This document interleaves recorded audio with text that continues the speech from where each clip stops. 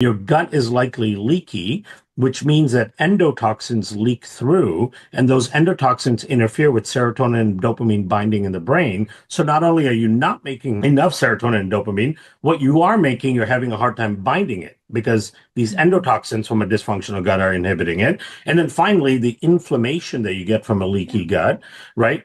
Trips the system and causes the tryptophan to become quinolinic acid, which is neurotoxic rather than serotonin and melatonin, right? So you could see then, just taking something like anxiety and depression and brain function, how a singular issue, which is gut dysbiosis, can attack the brain in 3 or 4 different manners to drive someone into the down the road of anxiety, depression, suicidal ideation, dementia, all of those things, right? So hopefully that helps address for people and provides them an understanding how dynamically important the gut is for your overall health, right? And one thing wrong with the gut Mhm. can really trip up the system in multiple ways.